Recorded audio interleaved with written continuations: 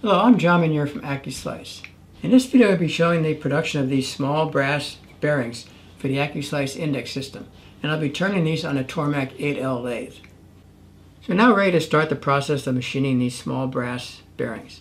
I have my original drawing which was set up when the Accu-Slice system was designed, so I'll take these dimensions and I'll download these into the Fusion 360 software. And some of the dimensions on this drawing are quite critical. For instance, the diameter of this small cylinder here, the cylinder is 0.49997. So it's very, very accurate to within a tenth of a thousandth of an inch. Also, the distance between this front lip and this small groove for the snap ring is quite critical also. So these dimensions have to be programmed in, and I need very, very tight tolerances on the lathe when I machine these parts. I machine these parts, starting off, first of all, I machine them out of aluminum just to test out my process to make sure everything worked properly. And then after that was done, then I actually machine them out of brass. These brass bushings contain, an inside small hole, which is a 1/4 inch in diameter, and is threaded for a left-hand thread screw. So I have a screw here, it's a left-hand thread screw. That screw, goes into this bearing and actually gets glued in place once it's inside there. And then what happens is this is then attached to another cylinder. This is another bushing, which has that same 20 thread per inch left-hand thread. And that gets screwed into this system. And then this entire assembly gets installed into my housing. And once it's installed in a housing, like that, a snap ring would go on to snap in that groove on that brass bearing. And then knobs are put on both sides at the end. This knob on the one side is calibrated at thousandths of an inch, and this other knob on the other side is just a positioning knob. And then to use this system, you just turn this, and it's accurate to a thousandth of an inch. And that's how you position your board on the Accu-Slice system to, index its position. So let me begin by first of all adding these dimensions into the Fusion 360 software, generating the drawing for this component, and then taking it into the manufacturing portion of Fusion 360, setting up my tool paths for my tooling, and then generate the G-code in the Fusion 360 software. After I generate the software in Fusion 360 software, I'll take that G-code to the Tormach 8L lathe and program the lathe for the machining of the part.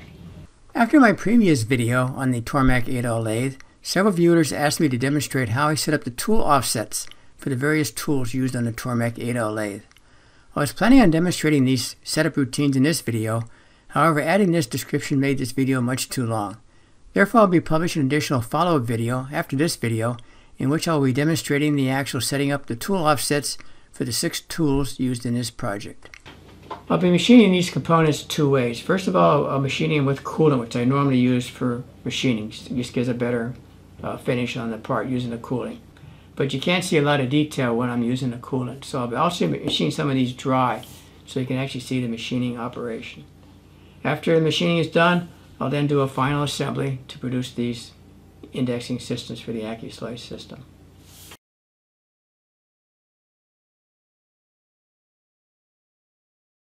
Using the conversational programming in Tormach's PathPilot software was just not practical to develop the G-code for this project. The machining of this small brass bearing was just too complicated to use the conversational programming, and I therefore decided to use the Fusion 360 software. I'm using the Fusion 360 software to both design my index bearing and also to generate the G-code, which I'll take over to the 8L lathe. I began by first of all designing a sketch of the cross-section of my bearing in Fusion 360. This is the dimension with the center hole, which is both drilled and tapped. I have a small groove here for a snap ring, a step-up lip here, and I got my length, my diameters all set, and then I turn this into a round cylinder.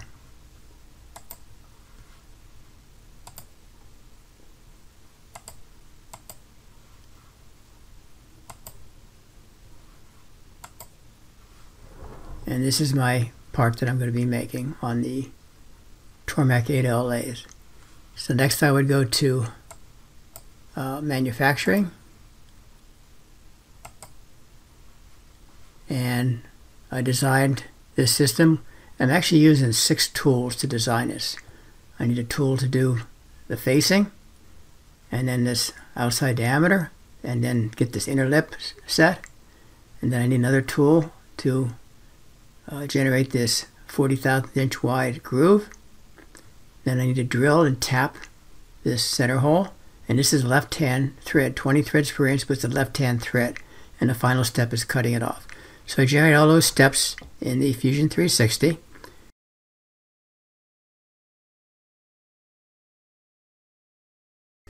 This is the Fusion 360 program simulation, where actually you can use the various tools to show the actual cutting of the piece, and this just makes it more accurate and eliminates mistakes in the machining of the parts.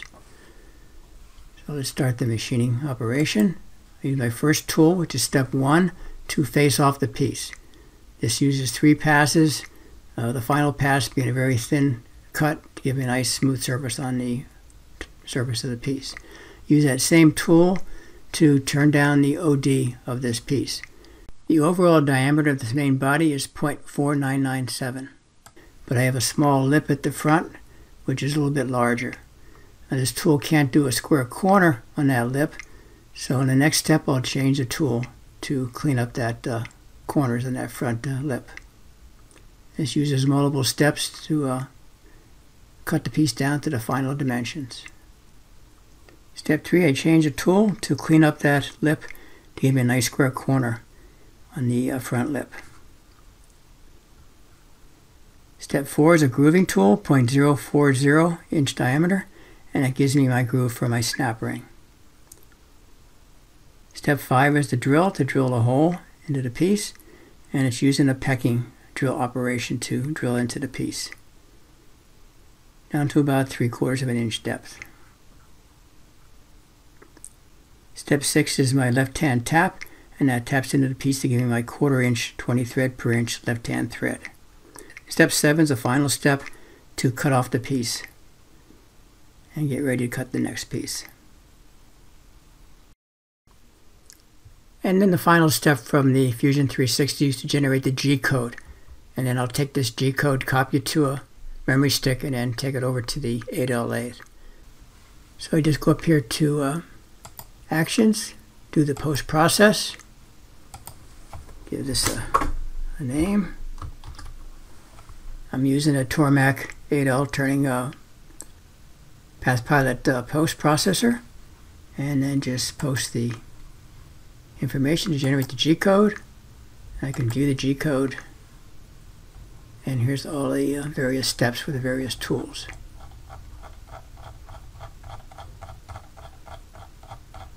So we've got 344 steps to this program. So then I'll copy this to a memory stick and take it over to the Tormach 8L lathe.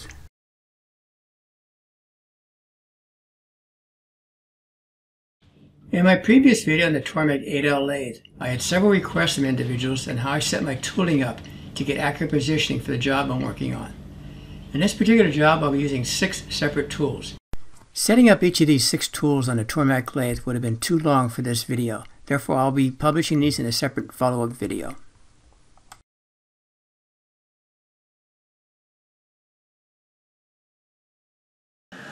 In this section of the video, I'll be demonstrating the turning of the brass bearing in real time.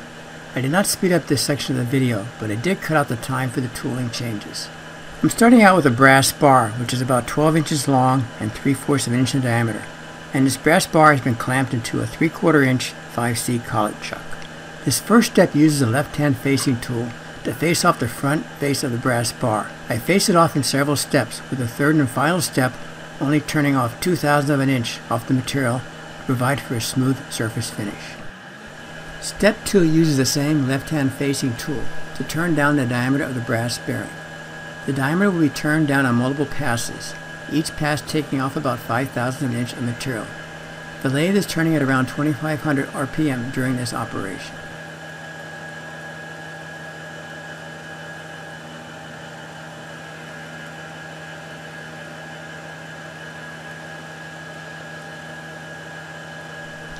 The main body will be turned down to 0.497 inch diameter, but there is a 0.626 inch diameter by 0.063 inch wide lip on the front face of this brass bearing. The left-hand facing tool cannot cut this square inside edge on this front lip due to the geometry of this facing tool. This tool therefore just steps down on the left side of this lip. This lip will then be cleaned up with the right-hand facing tool in the next step in order to square off this inside corner of this lip.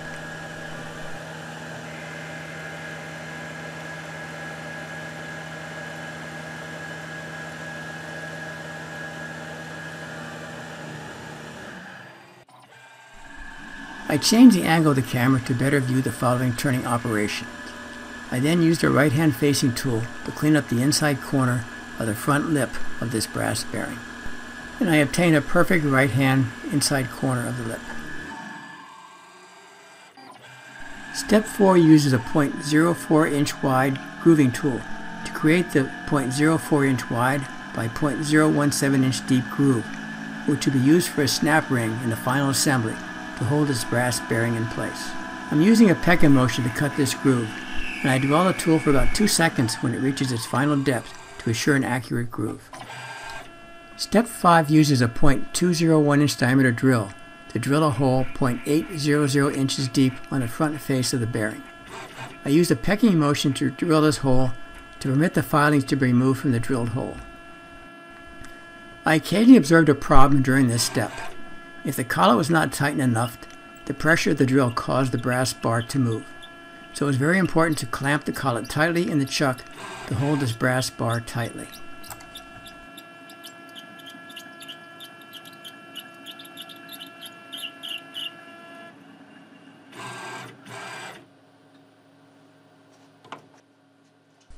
Step 6 uses a 1/4 inch by 20 thread per inch left-hand tap. The Lathe software was able to synchronize the movement of this tap in and out of the hole to obtain an accurate tapped hole for the left-hand screw, which will be inserted into this hole in the final assembly. The final step uses a small grooving tool to cut off the brass bearing from the brass bar.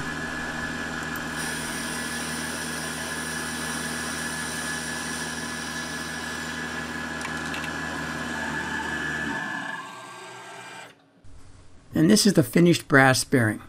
The only cleanup is to remove the small pin on the end where it was cut off on the lathe.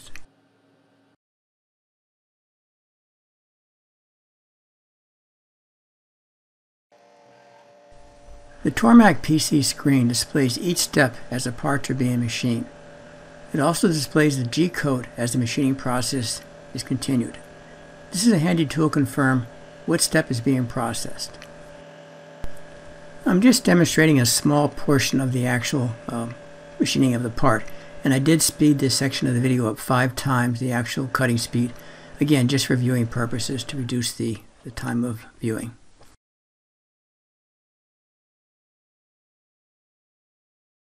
This section of the video shows the actual machining using coolant. The use of coolant can be a little sloppy, but it keeps the parts and tools cleaner and cooler, and will provide for the best finishes on all my parts.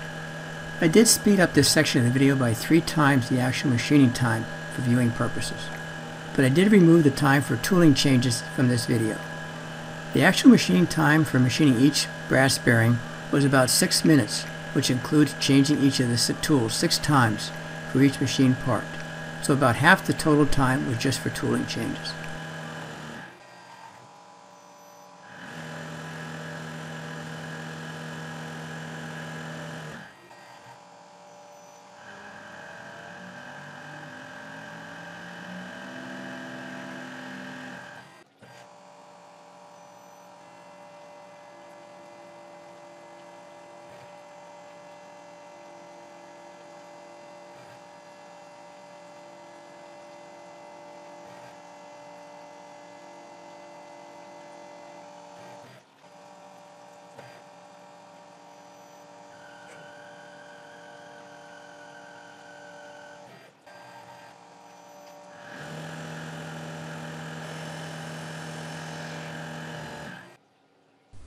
And this is the finished brass bearing. The only cleanup is to remove the small pin on the end where it was cut off on the lathe.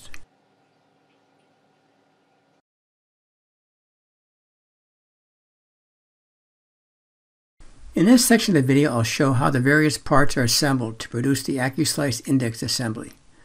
There are a total of 11 parts, including screws, washers, snap rings, brass turnings, the housing, an index knob, and the end block, which are used in the Accu-Slice Indexer Assembly.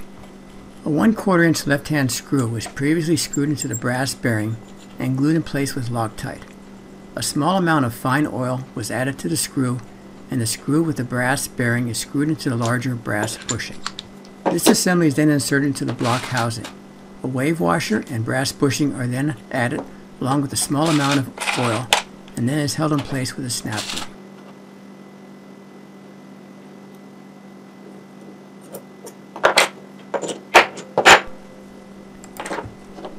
The index knob, which has 1,000 inch calibration marks, is then attached to the brass bearing and secured in place with a small set screw. The end block is then attached to the opposite end of the assembly and held in place with a small flathead screw. And that completes the assembly of the Accu-Slice Indexer Assembly.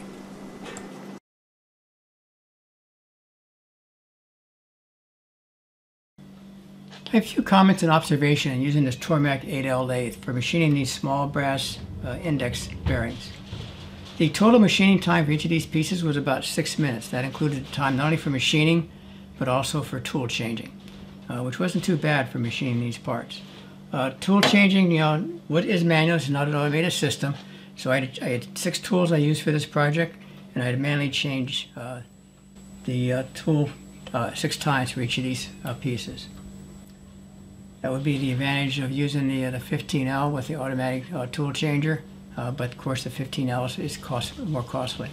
I had one minor issue with the system, and that's the collet that holds my brass piece. On 1 or 2 pieces it actually slipped on because I didn't have the chuck tight enough. But once it was tight enough, I had no further issues. But it needs to be quite tight to hold the pieces. I was getting slippage as I was drilling in. The pressure of the drill going in caused the piece to slide very slightly. I'm glad I changed to the AXA tool post, which I described in a previous video. When I first started this project, I was trying to run it with the OXA tool post, and it just wasn't stable enough for doing these long tool holders holding drill bits. But the AXA worked quite nicely, and I got nice drilling cycles and tapping cycles on this piece. The system was quite precise in machining these parts. I was trying to machine these to a diameter of 0.4997, and I was able to get down to 0.4995 plus or minus 0.2. So it's pretty accurate for what I was doing. So I'm quite happy with that. The system is time consuming to set up. Most of that's just due to my inexperience. I'm not only learning the software for the Tormach, but I'm also learning Fusion 360. And Fusion 360 was needed for this project. This was too complicated of a piece to do the G-code in conversational programming. I needed to use the Fusion 360 to design the piece and then generate the G-code. But doing that, it actually worked quite nicely. It was time consuming. It wouldn't be worth doing for 1 or 2 pieces, but for doing 100 like I do, it worked out quite nicely. This is a nice machine for doing the parts and pieces that I do. I do a lot of small parts like this, and this is the precise size that I need for doing this. So it worked out quite nicely. This concludes this video on production of these brass index bearings for the Accu-Slice system. I machined about 100 of these brass bearings and assembled probably about 30 or 40 of these indexing systems. So these are all set now to go to attach to my Accu-Slice systems that I produce. The Tormach lathe worked quite nicely. I was quite happy with the precision. I got an error of better than 0.2 of a thousandth variation in the parts that I machined. So they came out quite accurate and definitely worked quite nicely with the indexers that I assembled. So once again, thank you for watching this video. If you have any questions or concerns or comments, as always, please give us a call or drop us an email. We're always happy to hear from you.